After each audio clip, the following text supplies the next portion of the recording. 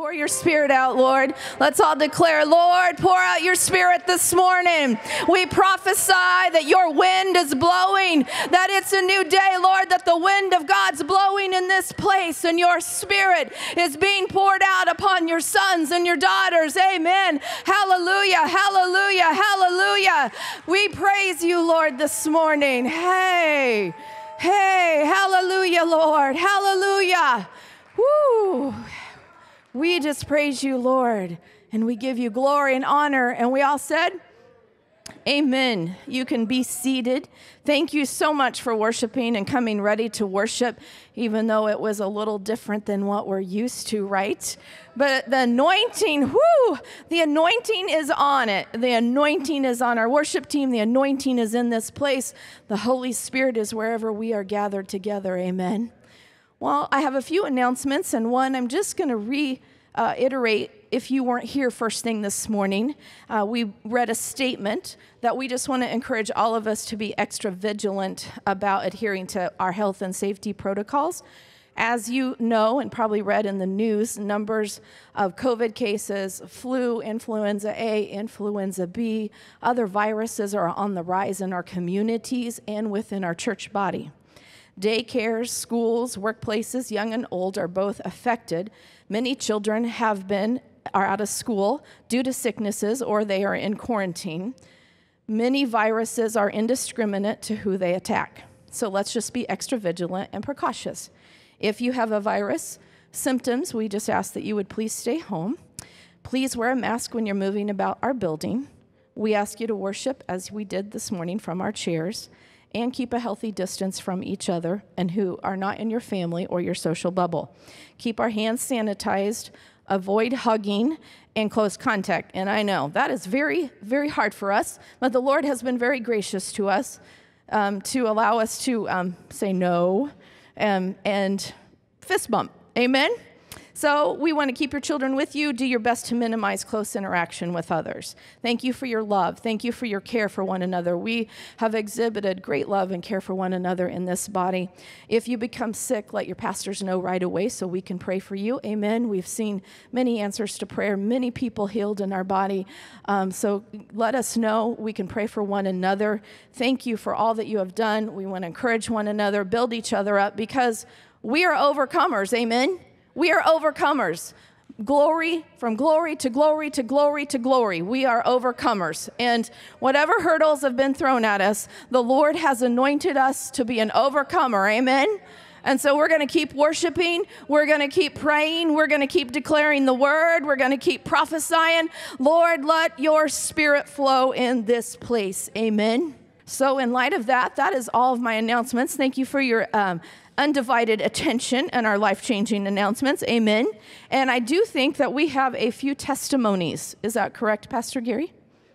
And then Pastor Gary will be bringing a life-changing announcement. If you, JB, had a testimony, and who else? Melinda. Okay. Praise the Lord, saints. Praise the Lord. Praise the Lord. Praise our wonderful, amazing, and mighty God. We give you praise this morning. I asked Pastor Gary, could I share? I believe it's a testimony. It's filled with tragedy, but God is good. God is good. About 3 weeks ago, I walked with a friend.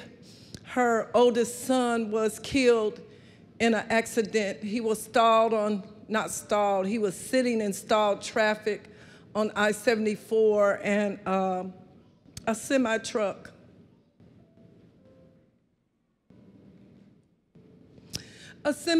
ran into the back of them. They have construction, about 20 miles of construction on I-74, and a semi-truck ran into the back of him and his friend, and he was killed instantly. And his friend was lifeline to Methodist Hospital, but she died also. And then yesterday, he was just in his early 40s. And yesterday, I eulogized my 35-year-old niece. She was found dead on Monday, and on last Monday. And as I was praying, I heard this in the spirit. I heard this in the spirit. There is an SOS. There is an SOS, there's a distress call in the spirit.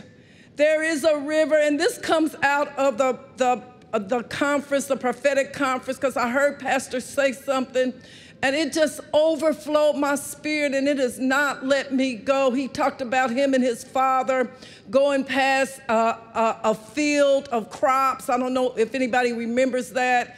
And praise the Lord, praise the Lord. I'm telling you, it touched me in a deep way. And the crops died. And Pastor looked at his dad and told his dad that farmer, that harvester, did not understand the river. He didn't understand the river, and this is what I perceive the Lord said to me. There is a river, the streams whereof shall make glad the city of our God. The SOS in the spirit is to know the river, to learn the river, to learn the ebb and flow of the river. Don't let the river overtake your crops. Don't miss your harvest. Don't miss your harvest, and the only way you're going to harvest in the spirit is that you know the river. Praise the Lord. Amen. Praise the Lord. Praise the Lord. Everyone say kingdom focus. Kingdom focus. We are kingdom focused on a harvest. Amen. The Lord is moving on the harvest, and he is the Lord of the harvest. So, JB. 1 Thessalonians 5:16. Rejoice always, pray without ceasing, in everything give thanks, for this is the will of God in Christ Jesus for you. I'd heard the pray continually thing many times in my life, and I had a revelation of deeper meaning of that.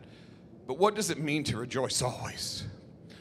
My wife and I had the opportunity to go to Virginia for a conference, and a man by the name of Will Hart, who's a part of Iris Global, a ministry that's based out of northern Mozambique, ministered.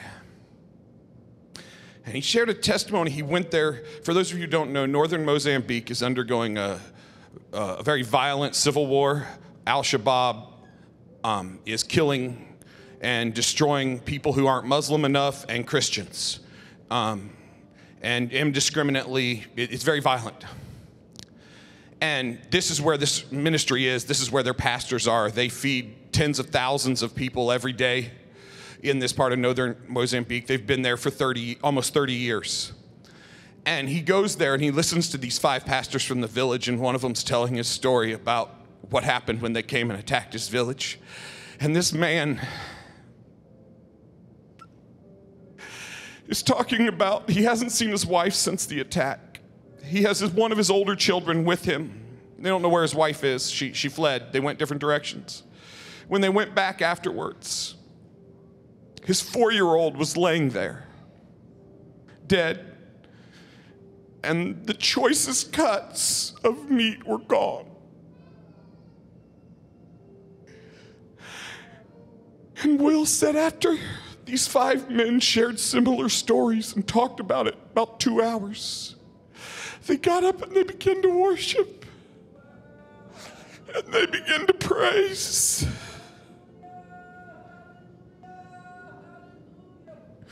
And I lose my joy when my contractor's late, when noodles get spilled on the carpet.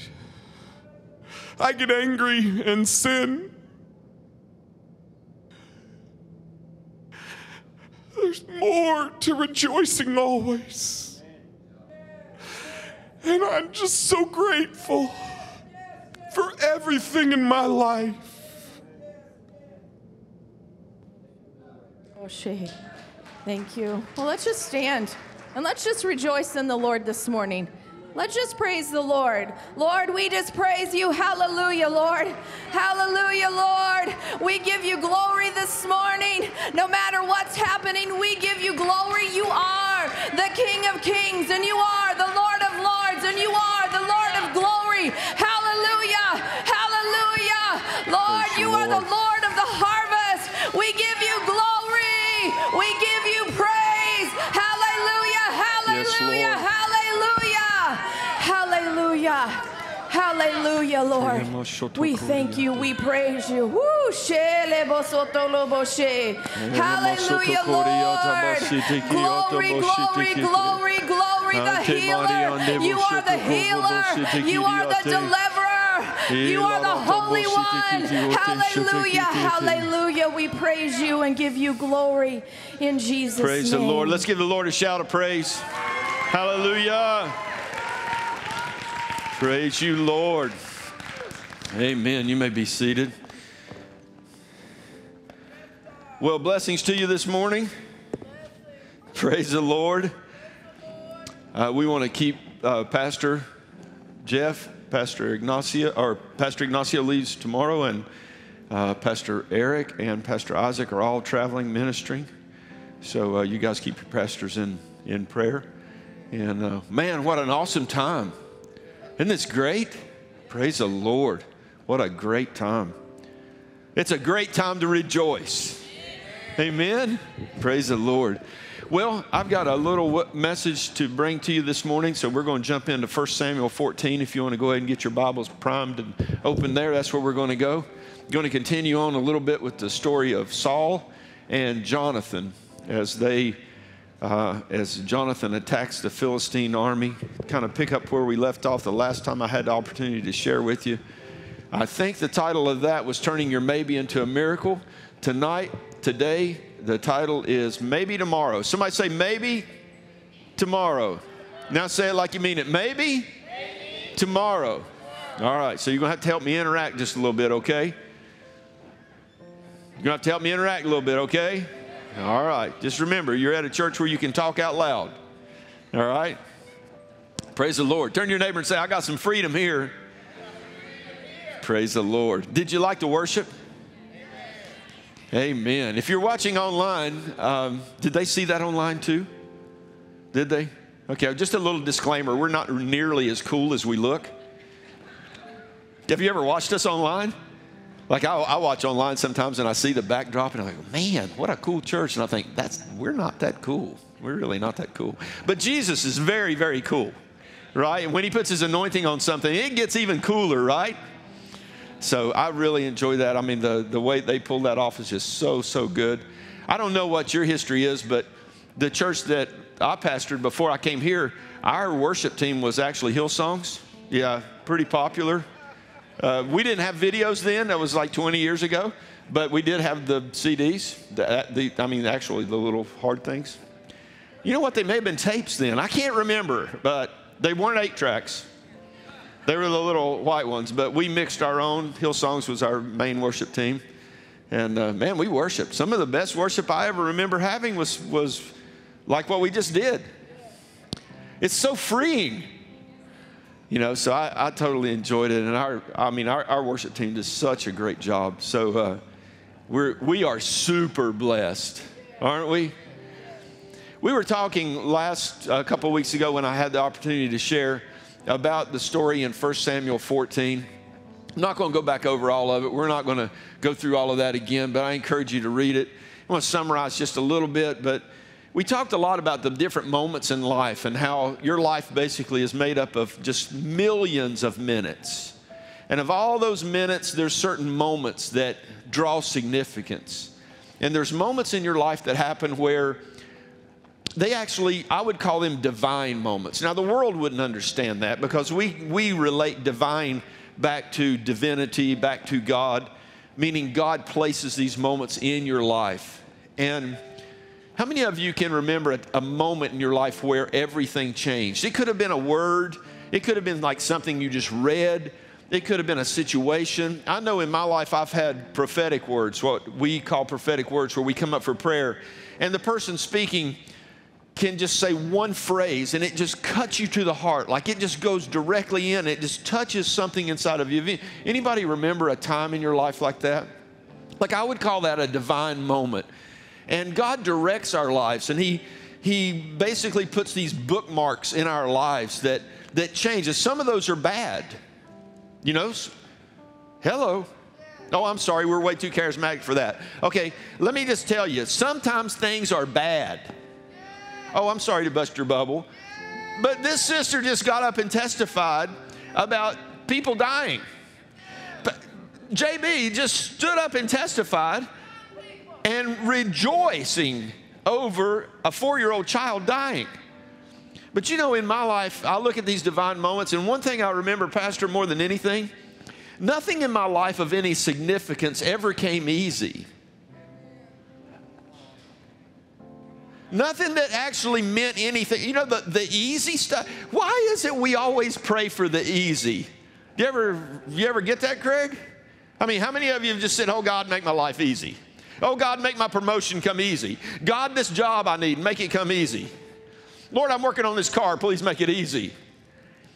I never remember the easy stuff. The significant things in my life, those bookmarked things in my life, those really important, crucial things in my life were hard. It is really hard when the doctor says you'll never walk again. I wish I could get an amen at this Presbyterian church.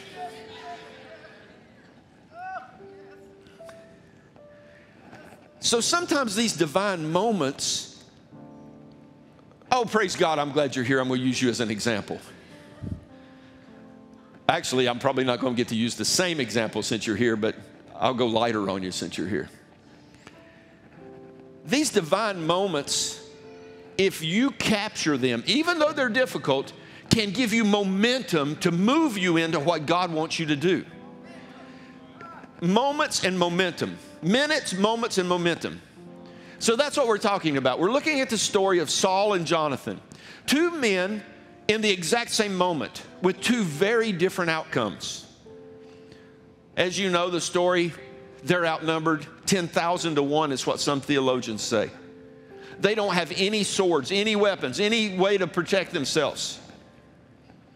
Saul takes a different path. Saul says, we're not going to fight. We're just going to go lay down. We're going to take a nap. We talked a little bit about how some people deal with stress. Saul's dealing with stress is sleeping. So he just said, I'm going to take a nap. I'm not going to deal with it. Jonathan, on the other hand, where we picked this up somewhere around verse 8, Jonathan says this. In the middle of the night, who knows, maybe he was awake all night. He knew there was a battle looming. He knew something had to happen. He knew something bigger than him had to happen. He looks at his armor bearer. He nudges his armor bearer. He wakes his armor bearer up and he says this, let's go pick a fight. So let me say this right off the bat. I shared this with the first service. This is a little bit different than the way we look at armor bearers. Now, I'm from the South. Somebody could say, obviously. It's okay to talk, okay? Wow, what is going on here? We just did video worship. I think we have a video congregation. Have you seen those ridiculous things where they're doing things and there's just pictures of people in the background? Dear Lord, that's got to be tough. Thank you for that yep back there. I'm from the South. So there's a different type of religion and different type of theologies, different type of doctrines, different type of churches. And a lot of churches, you have to be something. Like you have to be a bishop, you have to be an apostle, you have to be an armor bearer. So the armor bearers that I'm used to seeing are people who carry a briefcase for the big guy. You know, I got your water, I got your towel. You know, blotting the sweat off your brow. That's not this armor bearer we're talking about. Okay, so we're talking about an armor bearer here who actually bears armor. Now remember the situation. Just kind of get this in your mind. The Hebrews are in a situation much like we're in right now in the United States. They don't have any weapons. To get their weapons sharpened or made, they have to go to the enemy and pay the enemy. There are two swords in the entire nation. One is held by Saul, one is held by Jonathan, the prince. The armor bearer for both of these men not only carry their sword, but they carry their shield, they carry their helmet, they carry anything it takes to go to battle. Now, my friend over here can tell you when you go to battle as a foot soldier, you carry your own stuff. You don't have an armor bearer. The unique thing about this is the armor bearer, when he came to this point of actually confrontation with the enemy, He had to take all that armor and give it away. Now look, Jonathan was a prince. He was not a warrior. The armor bearer in the King James Version, or I'm sorry, it may be ESV, but one of the versions call him an officer. It says, when Jonathan came to his officer. This wasn't just some flunky they pulled off the street, just somebody to carry a sword. He was a trained warrior. You follow me? So in the heat of the battle, nose to nose with the enemy, he gives everything hey, you're a recruiter. How quickly could you get someone to come to battle? If you said, okay, why don't you come fight with us? It's 10,000 to 1, and we're going to go in and we're going to fight. Would you join the army? And they'd say, yeah, let's go. I'm ready for a good fight. And then the soldier would say, the new recruit would say, where's my sword? And Kevin would say, oh, you don't get one. You don't get one. Oh, you can carry one, but as soon as the blood flies, you got to give that away. Now, just flash back to what we call an armor bearer, somebody with a briefcase and a Bible and it's a little different. A little different. So Jonathan nudges his armor bearer and he says this, come on, let's go pick a fight. Let's go pick a fight. You know what the armor bearer says? I'm with you, heart and soul. Do you know how many of us just want somebody to say, I'm with you? Do you know the biggest deficit in our life is we don't have somebody with us? He said, yeah, I'm going with you. I'll go with you. I'll die with you. I'll die with you. So we picked the story up here. Sorry, I'm already off track. But I made a commitment. I have to tell the high dive story, even though I did not want to tell it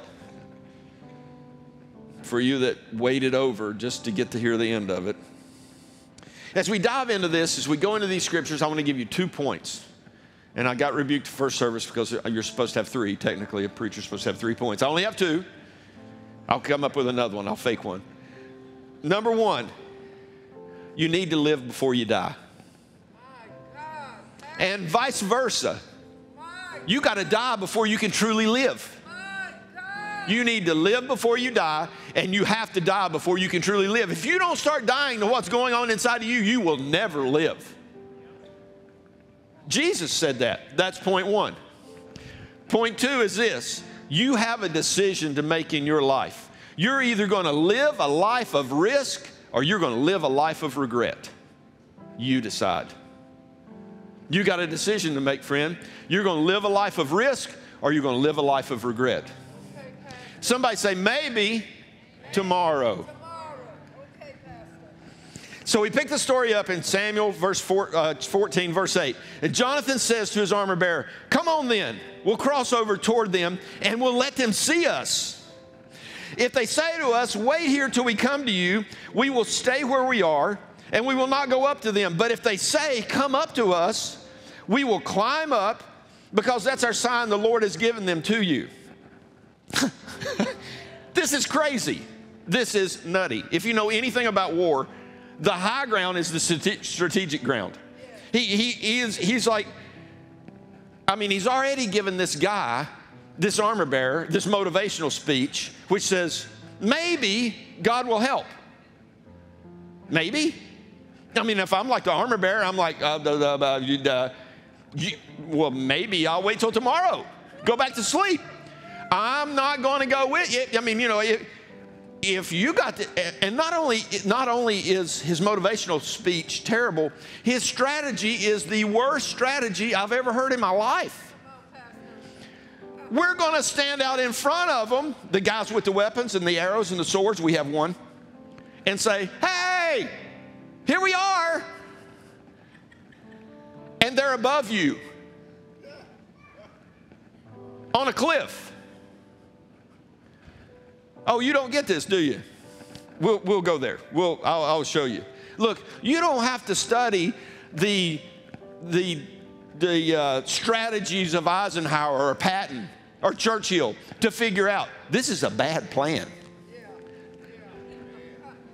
This is not a good plan. Jonathan says, come on then, we'll cross over toward them and we'll let them see us. I don't know. Jonathan, clearly, Jonathan wasn't thinking like we think. See, I think Jonathan had this understanding that what he needed to do, he could not do in his own strength. He couldn't do it without God. It wasn't going to happen without God. I'm going to tell you what, there's a lot of places you can go without God. How many of you have been those places? You can do a lot without God. But there are things, when you decide to step out of the invisible into the visible, that you will not do without God. And Jonathan understands this. Jonathan, he has got a hold of this. So Jonathan says this. He says, let's step across the line of faith. Let's step out into the open and let them see us. Turn to your neighbor and say, let them see you. He said, he steps out and look, I'm going to tell you, friend, there's a point in life where you have got to step out of the invisible into the visible. Help, Lord, help. Well,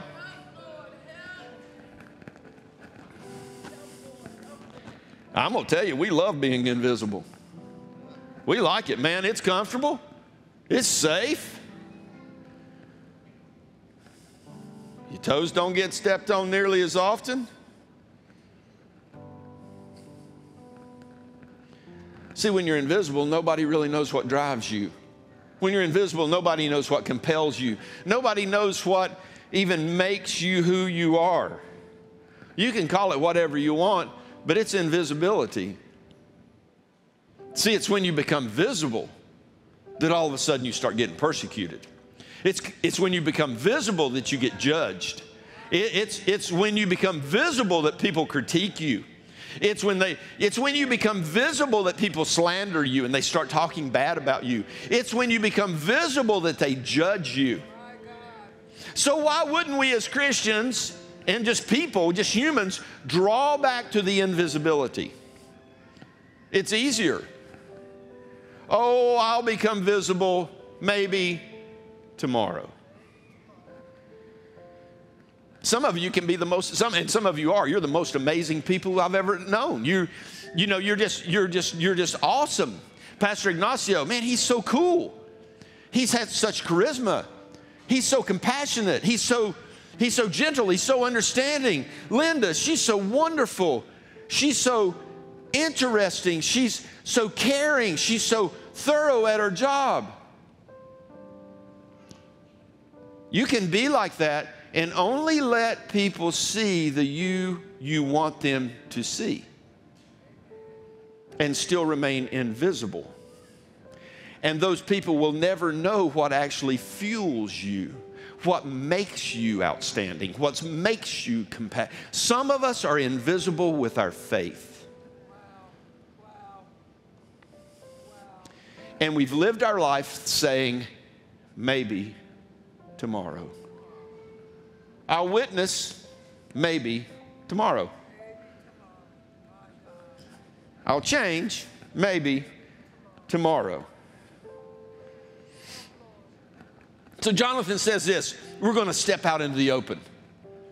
We're going to let them see us. We're going beyond the point of no return. We're getting out of this comfortable space and we're stepping into this uncomfortable place. I love this place. I love this space. Did you know I have a reputation? I have a reputation. Oh, it's not the one you're thinking about. Not the one before I was saved that I'm so quickly to tell you about, because you know what? You need to hear it, because you need to know you don't need to be perfect to be used by God.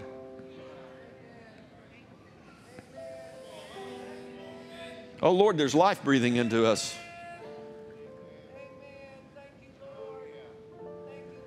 I have a reputation. As an evangelist, people have told me, man, you're bold. Man, you don't care who you talk to. But I wasn't always like that. So I don't want you to leave here misunderstanding this point, that when I was young, I was a total coward. Whatever the DNA is for a coward, I had that. I have that. I had that, okay? So This, just so you know, this is my story. So whatever has happened to me over the years, I didn't come from the factory like that, okay? I wasn't born like that. I failed speech class because I wouldn't stand up in front of people and give a talk. My mother-in-law thought I hated her because I never spoke to her. I got baptized in the Holy Spirit and I can't stop talking. So I didn't just get tongues, I got my original one. So I was not bold, I was scared. I was totally terrified. I was scared of everything.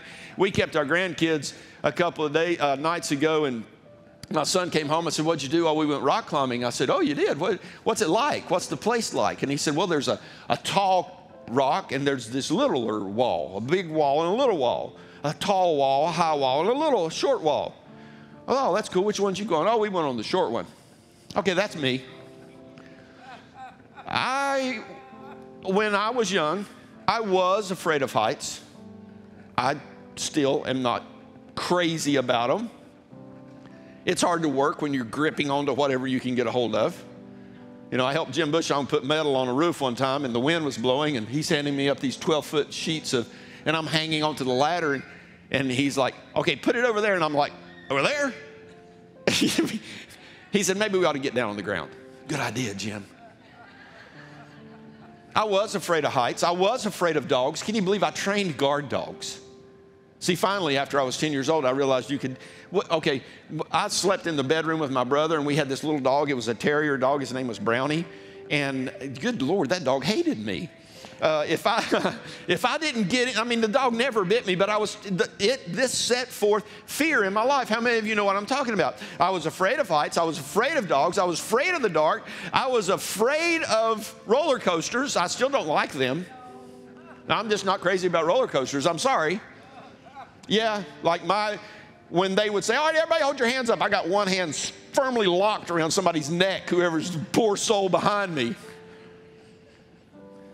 I had a lot of fear. I wasn't just afraid of those things. I was afraid of everything. So those things, it wasn't just those things. Those things were just an object of my fear. It wasn't just the things I was afraid of. They represented an object of my fear. The river. You talked about the river in your testimony. When I grew up in North Carolina, we didn't get to do a whole lot of stuff. So when I was like 7, 8 years old, we just didn't do a lot. We worked. We worked on the farm. We were poor. There was a river that ran along my grandpa's property. It's still there. It's called Deep River. So what little swimming we did really was just like in waist deep water. But occasionally, we would go to my uncle's or my cousin's place, and they would take us to a place called High Rock Lake. That's really where I learned how to swim. My brother threw me off the dock. Lord bless his soul. I mean, you know, there was no lessons. It was swim or drowned. I nearly drowned. It didn't really help much with anything, but I did learn how to swim. I was really not good at it. Not to get off on a whole nother story, but at High Rock, there was these 2 diving boards. There was a low dive, and there was a high dive. And my uncle told me on the high dive that somebody died. They jumped off the high dive, they dived off the high dive, and they hit a rock. It was a lie. It took me 10 years to find out it wasn't true. But as a young boy, I'm just imagining, oh my gosh, really? They died? Yeah. So how did they know they died? Well, blood just came up out of the water. It's just like, you know how your mind just runs away, you know, and I'm like, oh my gosh, well, I'll never jump off that high dive. I was fearful. I was scared. Not only was I scared of heights, I was scared of the high dive. So I stayed on the low dive. Now, the big difference between the high dive and the low dive was that the low dive, no one was there, just me and maybe 1 or 2 other cowards. And the rest of the people were at the high dive. Now, this wasn't like the dives they have today because there was just a ladder. There wasn't steps. And these kids were just constantly cramming on the high dive, you know. And so like I'm like, I'm cool. I'm good. I mean, I don't need that in my life. Who needs that kind of adrenaline rush in their life, really? I mean, look, there's no line. I can just jump up and down off the low dive as much as I want. There's no problem, right? Everything's cool. I'm good. So I'm watching, you know, as these people are just going up and down, laughing, mocking me, judging me. Does anybody relate to the low dive life? Anybody? Okay, good. The rest of you are lying. It may be a little different dive, but there's something you're afraid of. So I'm watching as they go up and down this diving board. They go up and they jump off and they go off and they jump off.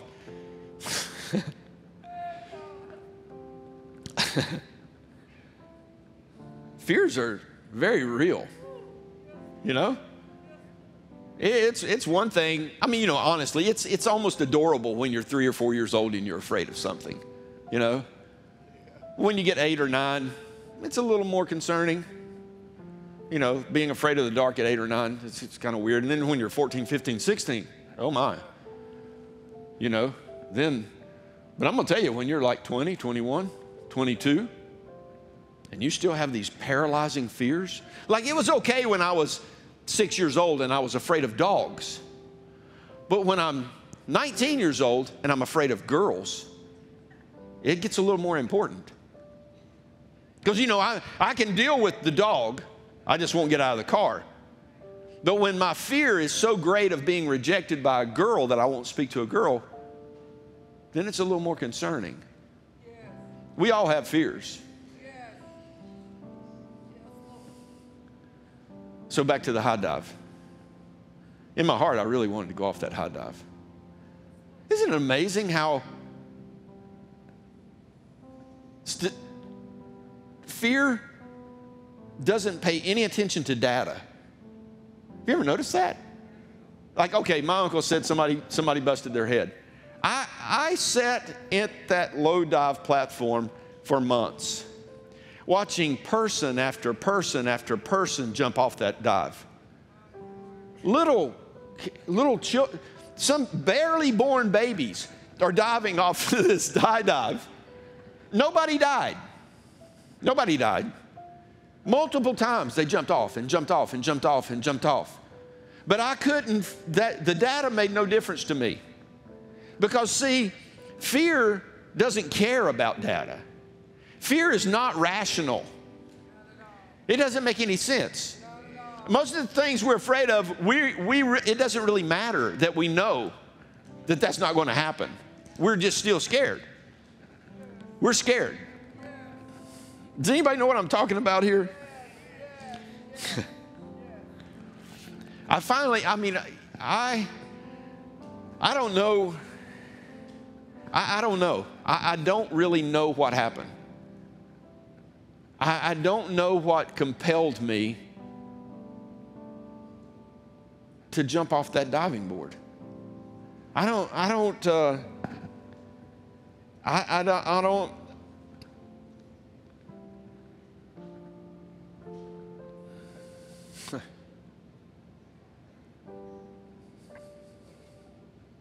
I can remember that day when I was telling this story, the first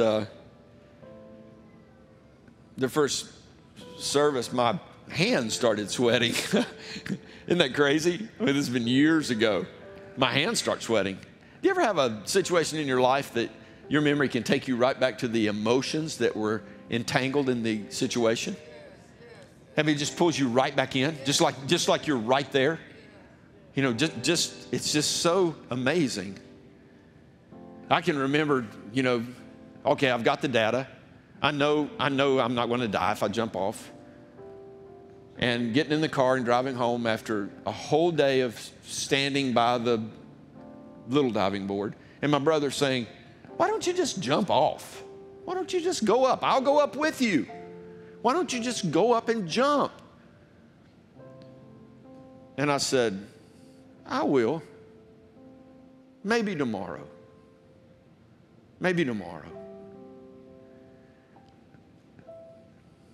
So I don't know if it was just, you know, isn't it funny how people will try to shame you into getting out of your fear? You know, like they'll make fun of you, you know, because of your fear. See, they don't understand how powerful fear is, right? I mean, I don't care how much shame you put on me. If I'm afraid, I'm not going. I just ain't gonna go, right?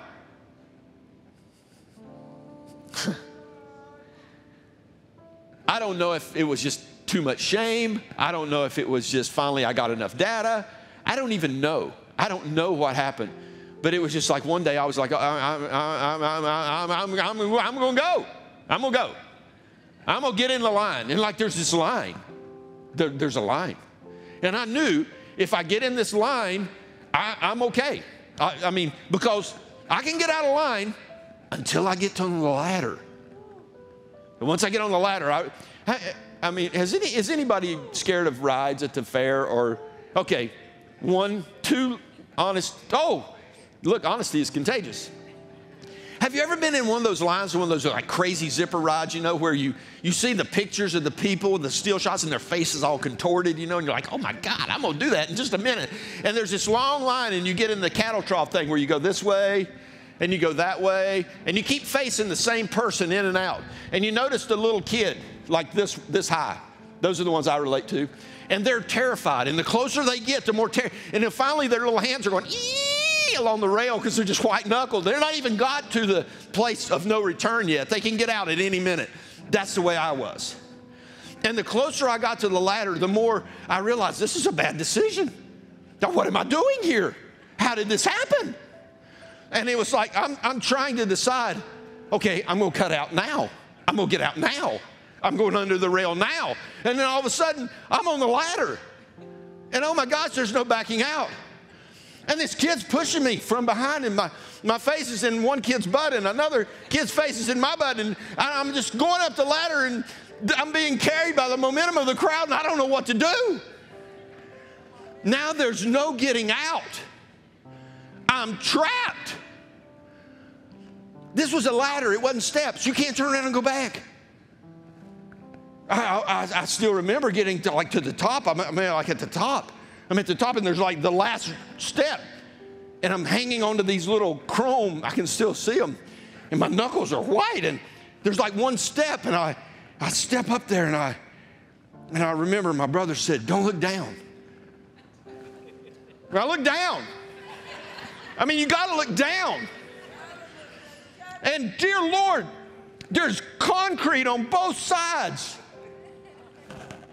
And I'm thinking, ah! I'm going to die. I'm going to fall off on the concrete, death by stupidity. I'll be the first one ever to die. Now my life is over at 8.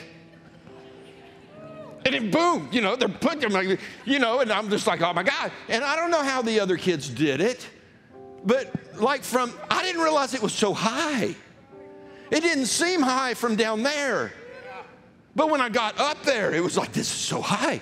And they would walk out that platform like it's really wide, but it was really skinny. So I'm like, oh God, don't fall off the sides. You know, whatever you do, don't fall off the sides. You know, and I'm shaking, and these kids are down there going, jump, jump, jump. I'm going, get out of my head. I'm terrified. I'm paralyzed. I can't tell you what I felt like.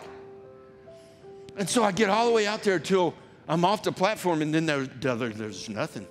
There's just the board. And it's so long. You know? Like it's way out there. And you know, it's kind of like I'm with the rails, and then I'm just like, whoop. You know, and I realized, I mean, it's like, it just came to me. No, I can't do this. I'm going back. I mean, I'm going back. I mean, I already in my head, I was like, excuse me. I mean, I'm going down the steps. I'm going to be polite, but I can't do this.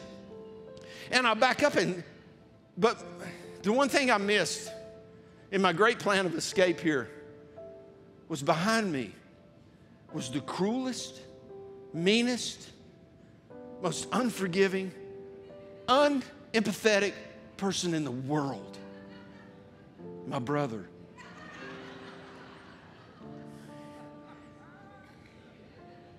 And I bumped into him and I turned around and he said, "You can't go back." I said, "Get out of my way.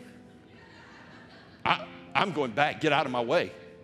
He said, "There's only one way down, and it's that way." He didn't understand my fear. He didn't understand. He didn't know. I was so angry. I was so mad at him. I was like, okay, I'm going off here. And I'm going to bust my head wide open and Mama's going to kill you. I may die, but Mama's going to kill you. And I got out to the edge. My toes on, isn't it funny? Because they call it jumping off a diving board. I didn't jump it up at all. I didn't want an extra inch. I just kind of fell. That kind of fall. Splat. And I just, because I expected to be dead. And then I come up. It's like, I'm alive. I did it. I'm alive. I'm no longer a low dive guy. I'm a high dive guy.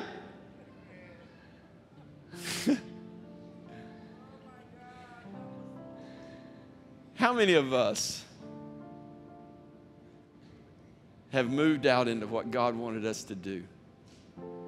And when we got to the point and tried to stage our retreat, He was standing behind us saying, "You can't go back this way.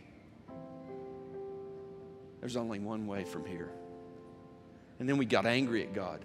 We got mad at God. How many of you got mad at God and said, "Why? Why aren't you making my life easy? Where are you, God?" When God's behind us saying, "You can't come back this way. You got to go that way." God's calling some of you right now to the high dive life. He's calling some of you right now, get off the low dive. You're trying to retreat. You're trying to go back. And God's stopping right there saying, "You can't go back this way. You got to go that way." It's time to jump. It's time to jump. It's time to step out of the invisible into the visible. It's time to make that. It's time to let them see you. It's time to let them see you. It's time to quit saying maybe tomorrow.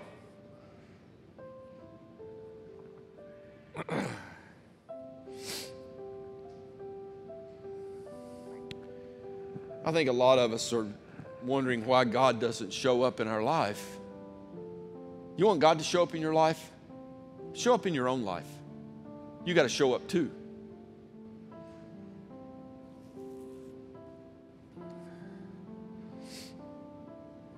God's really calling us to something deeper right now. I know He's calling me to something deeper. So Jonathan tells his armor bearer, "This is my great strategy. We'll let them see us.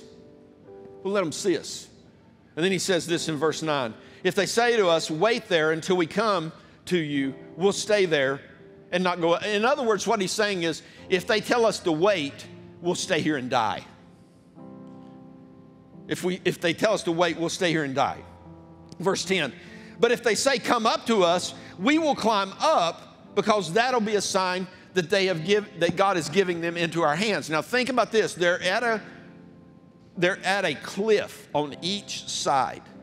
The Philistines, who have swords, are on the high ground. All right? Jonathan says, if they tell us to climb up, we know that we win. Okay, they're climbing up to someone with the advantage from above. You're climbing up. All you have to do is whack their head off as they come. So his strategy is crazy. But he said, if they tell us that they're coming down, then we know we're going to die. If they're coming down, they're climbing down, then Jonathan can just whack them as they come down. Do you see how backwards this is? Do you ever have God ask you to do something that's completely backwards? What do you mean you want to show us? Show myself? Maybe tomorrow. Not today. This is his strategy. See, Jonathan had this really cool, what I would call an advanced mentality. I like that. So the Philistines, they did see him when they showed him, and they basically shouted out to him, "Oh, look, there's those Hebrew dogs." They crawled out of their holes. And the Philistines say, "Come on up here. We're going to show you a thing or two." And Jonathan goes, "Oh, this is it. This is the goosebump moment. Here we go.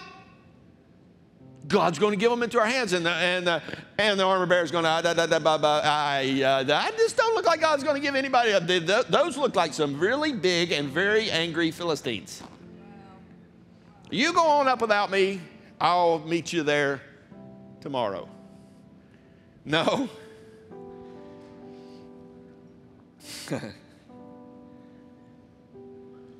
Isn't it funny how as people of faith, we love the word wait? Why do we center so much around the word wait and not so much around the word faith? Oh, wait on the Lord. Wait on the Lord. We'll just wait on the Lord.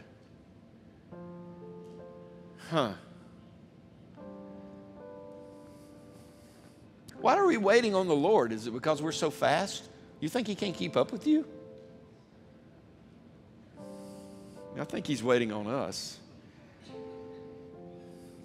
See, the reality is Jonathan knew that God was moving faster than he was. He knew how God worked through history, and that God only moves when people move. Oh my.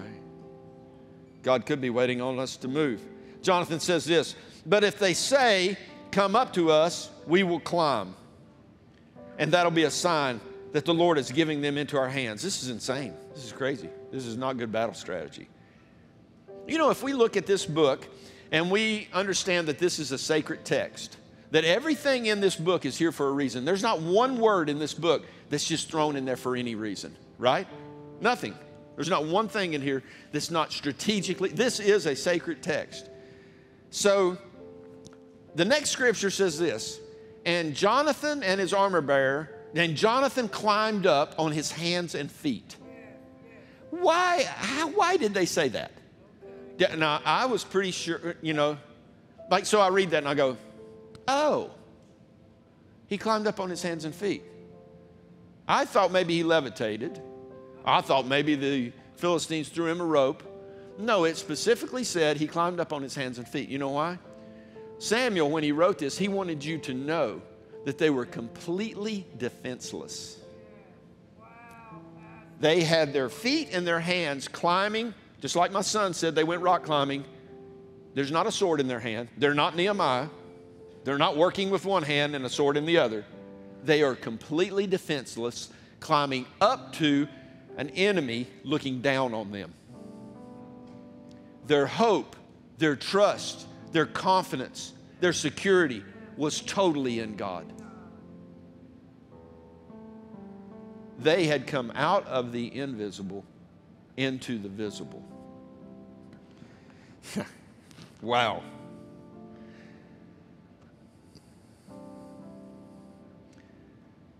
So Jonathan was saying, you just can't see it. Sometimes, you know what we need to do? We need to go unless we get a no. We just need to go and stop waiting on a no. Some of us, honestly, some of us are totally paralyzed, waiting for God to tell us to do something. So we're so paralyzed waiting for God to tell us to do something that we don't do anything. We keep waiting. It's like we keep waiting for a yes rather than a no. God's already given you a yes. God's already said go. Jesus told his followers, go. His last words were go. You know, we need to go. 2/3 of God's name is go. He's all about going. He wants you to go. A lot of us keep waiting on a go, and we act like our entire life is a no. It's like we're waiting for a go. We think God's automatically saying no. Jonathan said this, if they say come up to us, that'll be a sign from God. I love that. God's already given you a go. He just wants you to say yes. He just wants you to go. He has already given you permission to live the life you were created to live. You don't have to wait for a yes. You just got to go. You got to get going. But you say, going and doing what? You know, I'm willing to do whatever God says. I just don't know what it is. Is there anybody there? Anybody know what that is? Anybody feel like that? The most common question, the most common statement on these prayer lines right here is, I just want to know what God's will for my life is. Anybody going to be real enough and say, I've stood up here and said that? I've prayed to God. God, I want to know what your will for my life is. I'm going to tell you today. I'm going to give you 2 verses that will explain to you from now on what God's will for your life is. Do you want them? Yeah. Do you want them? Yeah. Okay. Go to Philippians chapter 4.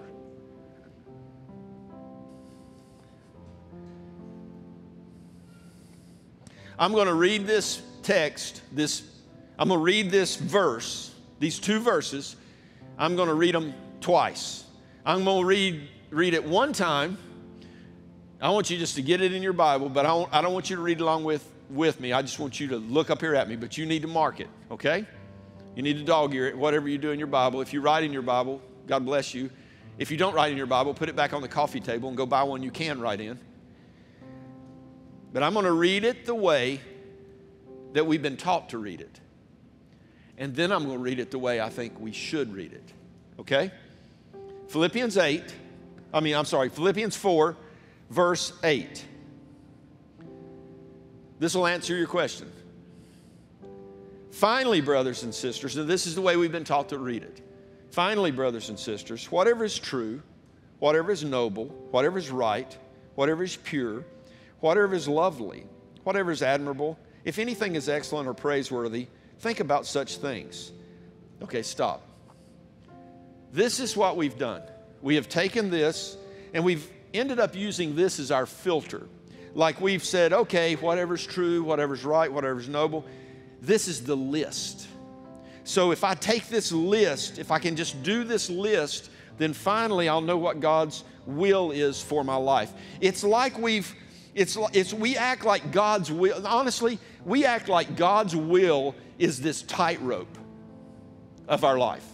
And so what we wind up doing is we get on this tightrope and we step off the platform and okay, this is God's will. All right, still got one foot on the platform, right? God wants me to go here. And then God says, okay, I want you to go there. This is, all right, Peter got one foot on the boat, one foot on the water. Some of us never get any further than this. And then we go, oh God. And then we're paralyzed.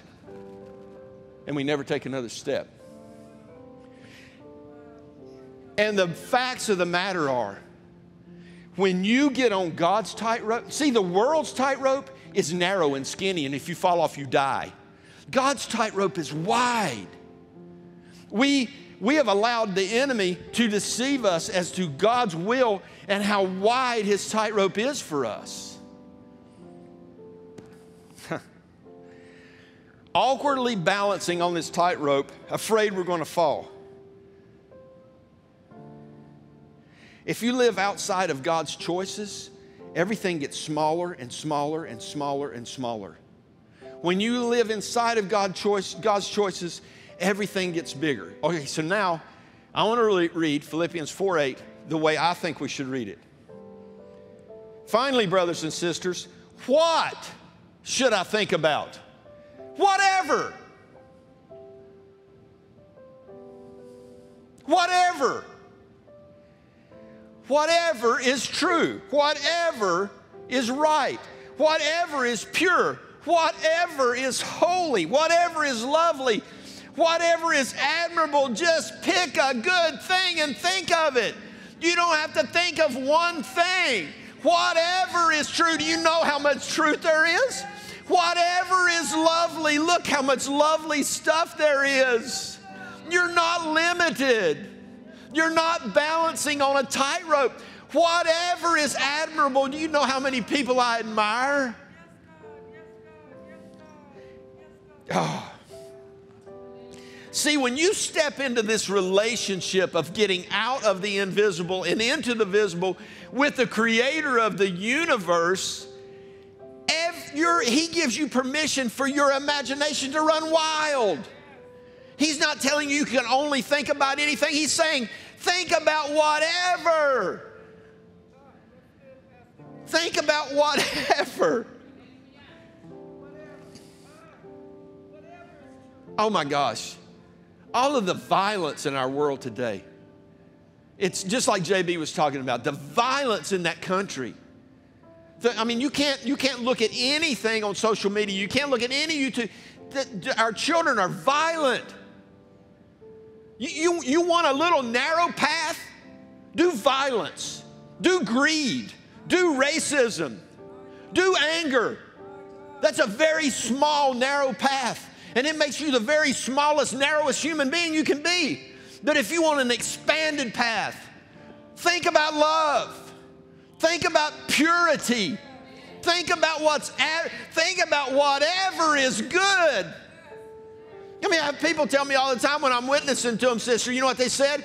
How can there be a God when there's so much bad? Look how much good there is. Why narrow yourself down to the bad? Think about what's good, whatever. Why limit yourself? Man, there's so much room on the whatever path. You should feel free.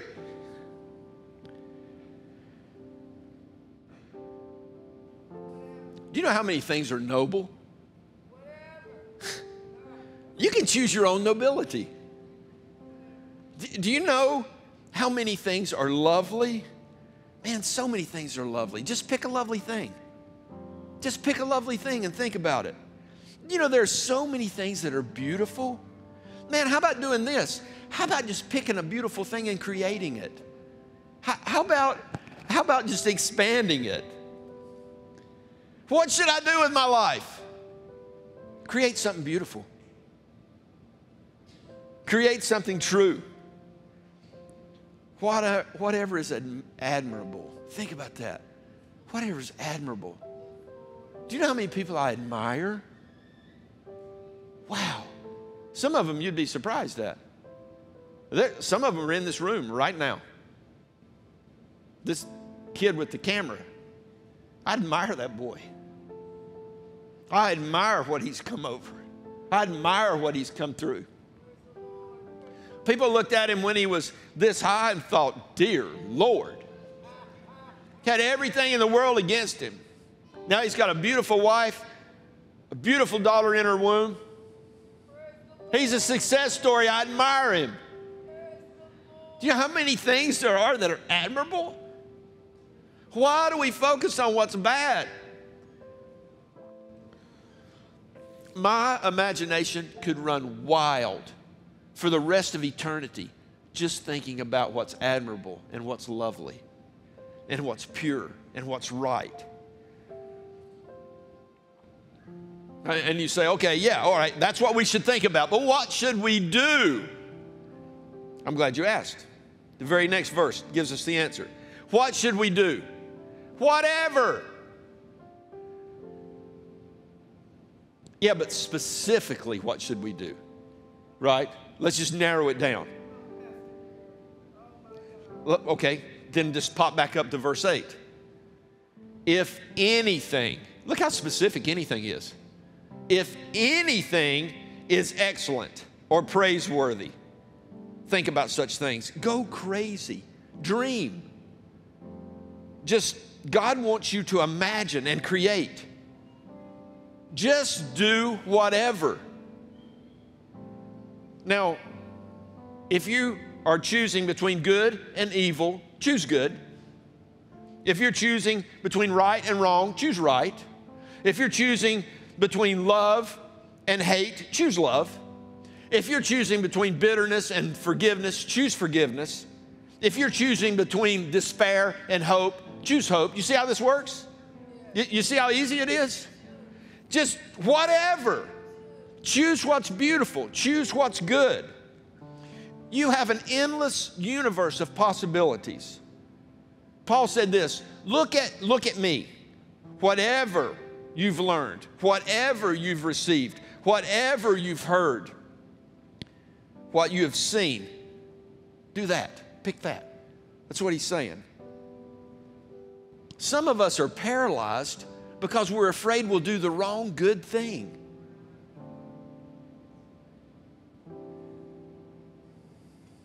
Oh my. I better go on and dig on that a little bit because that just hit somebody. Some people are paralyzed because they're afraid they'll do the wrong good thing. But I don't know what to do. One thing I can tell you, you know what God does not want you to do? Nothing. Just do something good. Even in the physics of this thing, even if you break this completely down, make it really, really simple, even in the physics of, let's just say you're so proactive, you're so eager, you're so zealous, you want to go do something good, and you wind up doing someone else's good. You think God's going to look at you and say, what were you thinking? You did her good. Now she doesn't have any good to do because of you. I think God's a little more creative than that. I think when you do someone else's good, God looks at you and says, hey, that looks good on you.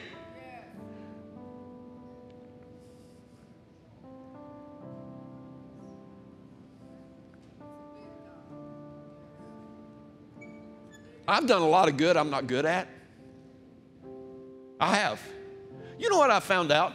When I'm doing good that I'm not good at, someone who's good at that good looks at me doing a bad job of that good and wants to do that good. My doing good bad compels them to do good. So just do something good. How about we just start a revolution of just doing good? You're not going to do someone else's good and God get mad. Do you know what I've also noticed? As I do good that I'm not supposed to be doing, it moves me to the good I'm supposed to be doing. Dear Lord, Pastor Gary, that is some awesome preaching. I am just really admiring you right now. Thank you. Whatever.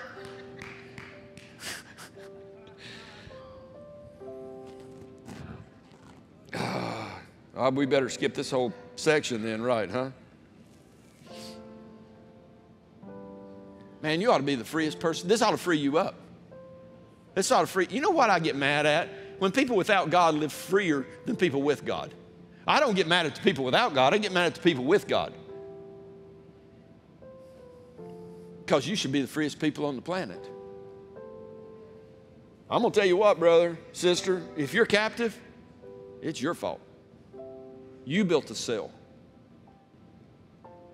You locked it up. You threw away the key. Stop living in fear. Stop being paralyzed by what you don't know. Just pick a good thing and do it.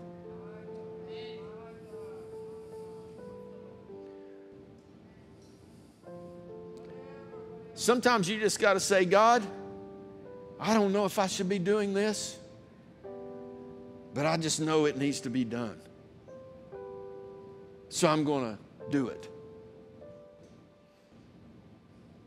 God has an amazing way to move you toward what you're supposed to be doing. I mean, who cares how many times you fall? Who cares how much you fail? Who cares how many times it doesn't work out? Who cares how many times somebody looks at you, and I've had it done to me, and say, and they say, I knew you weren't going to do good at that. I knew you weren't going to succeed at that. You know what? It's real easy for someone who's just watching life to judge yours. But people who are living life don't have time to judge your life. Boom. So you don't know what God's will for your life is? Whatever. It's whatever. Whatever it takes to make the world a better place. Whatever, as long as I create good in the world and I point it back to God. And talk about how good God is. Look, just go until you get a no. Just start going. Quit being frozen by waiting on a yes. It's time for us to get an advanced mentality. It's time for us to stop saying maybe tomorrow. It's time for us to start living today. Some people here, God's been calling you out, and you've been saying maybe tomorrow. God's been offering you a life that you were created for, and you've continually said maybe tomorrow. Some of us don't even like the life we have. Some of us don't even like the you we are.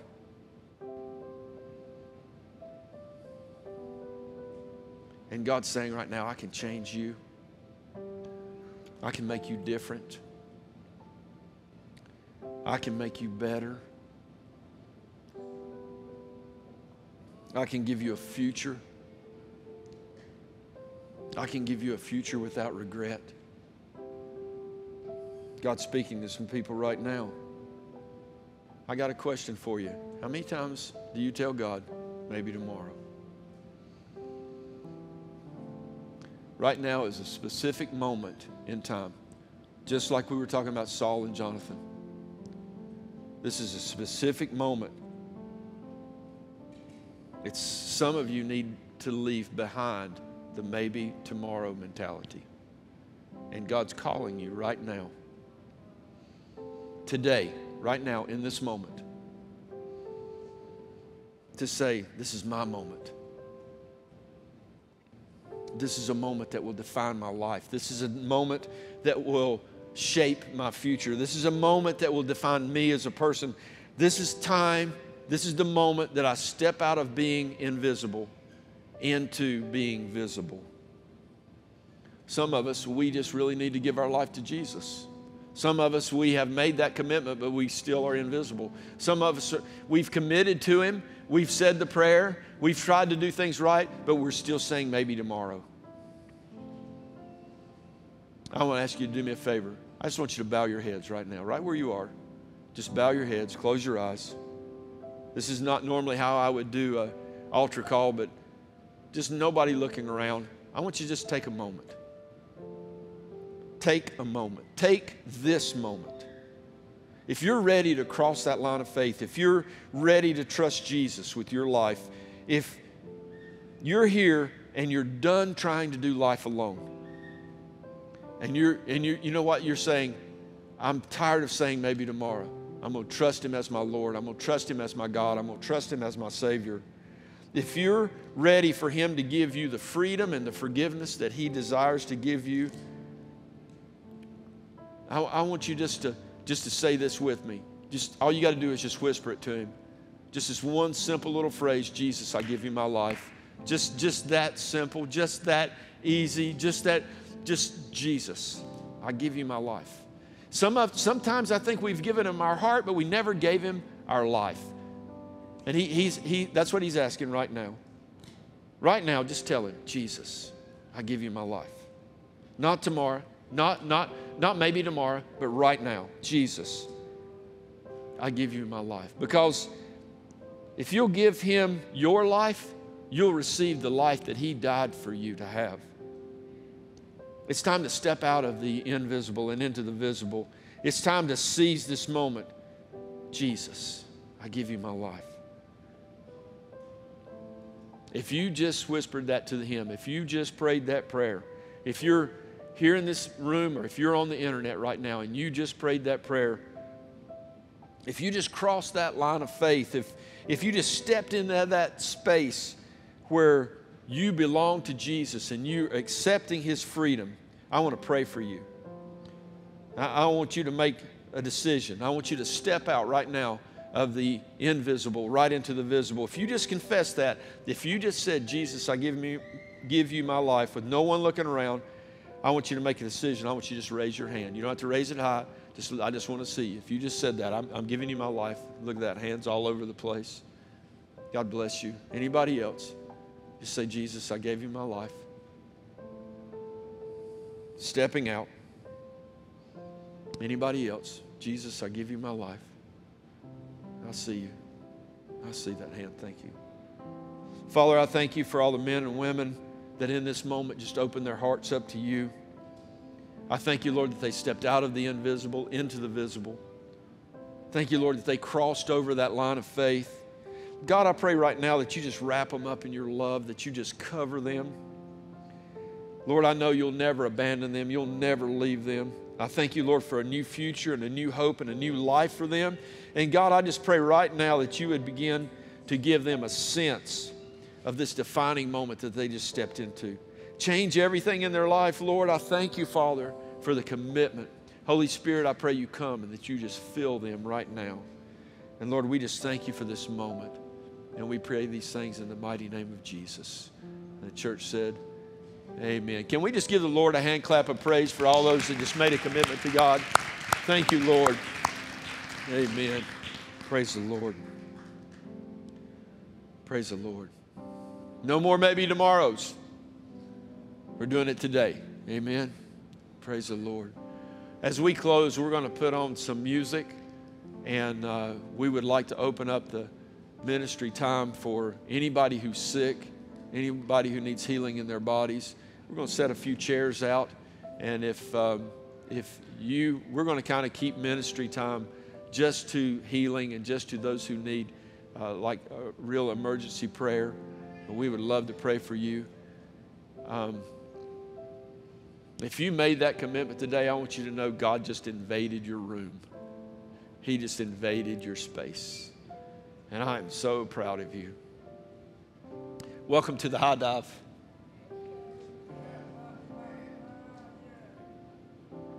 There's no place like it. It's scary. It's awesome. Let's all stand. We're gonna worship as we set up for ministry, and if you need prayer, you can come and sit in these chairs right now. You can just come on, make your way now. We're going to go ahead and put a video on. We're going to listen to some worship music. Well, we got plenty of time. Don't be in a hurry to leave. Let God just soak you. I encourage you with the song that we're going to play, just listen to the lyrics. Listen to the words. Let it get down deep inside of you. Don't forget, tomorrow night we have prayer, 7 o'clock. So we'd love to have you guys come out and pray with us. Prayer's been extremely powerful recently. Don't forget to pray for our pastors. Pray for those that are in our congregation who need healing touches in their body. Pray for your families. Pray for yourself, that God would continue to cover you, protect you, that He would put a bloodline of protection about you. Can I just pray over you right now before we end? Father, in Jesus' name, I pray over every person that's in this room. Lord, I pray over everyone that's watching us on the internet. I thank you, Lord, for your covering, your protection. I thank you, Lord, for the blood of Jesus that covers them right now. Father, I pray that you make yourself real to them right now, that you are not only Jehovah Jireh, their provider, but you are Jehovah Rapha. Lord, that you're our healer, you're our great physician. We ask you, Lord, for your covering, your protection. We pray, Father, that you touch bodies. Lord, that you bring healing. And we thank you for your healing power. We thank you for your healing power. In the mighty name of Jesus. Amen. Amen. God bless you. God bless you. Thank you for watching us if you're watching us online. And don't forget to tithe and give to your local congregations. Congregation here, we have the offering receptacle set up back in the back. So let's worship. We'll put a DVD on and we'll worship some. The altars are open. Ministry is open. God bless you. Thank you so much. As we come to the conclusion of our service, hey, thank you for joining us, being online with us. We so enjoy you being a part in our relationship and and being a part of what God is doing. We consider it an honor. We thank the Lord has given us opportunity to share what's happening here at Whitehorse with all of you wherever you are. I want to encourage you and remind you, if you would like to give, there are different ways to give. You can give online, WHCC.net. You can give by phone by calling the church, 765-477-1111. You can send check or money order to the address here, 1780 Cumberland Avenue, West Lafayette, Indiana, 47906. Or you can come by and give in person. Your giving helps us maintain, sustain, and continue the work of the gospel and reaching out to the nations. Be sure to tithe your local church. Be a blessing to your pastors, your elders, and your leaders. Send your testimonies to us, please. We love to hear your testimonies and share them. My testimony at WHCC.net. Be sure to pray with one another as we've come to conclusion.